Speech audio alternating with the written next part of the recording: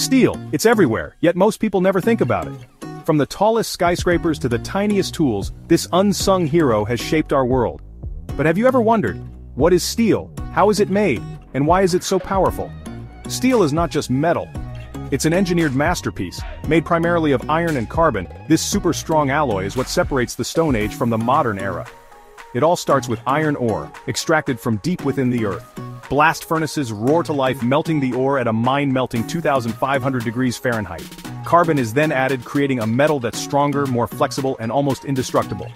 But here's the real magic. Different elements, like chromium, nickel, and manganese, give steel superpowers. Stainless steel, thanks to chromium. Aircraft-grade steel, that's nickel at work. Did you know the Eiffel Tower, once the tallest structure on Earth, was made of iron, a cousin of modern steel? When it was built in 1889, people thought it was too tall to stand. But thanks to brilliant engineering, it has survived storms, wars, and even World War II. Steel isn't just history, it's the future. It's in rockets, electric cars, and even AI-powered skyscrapers. The next great innovation? Ultra-light self-healing steel that could revolutionize the world.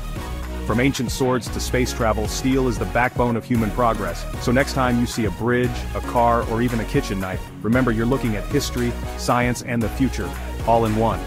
Like, share and follow for more mind-blowing science facts.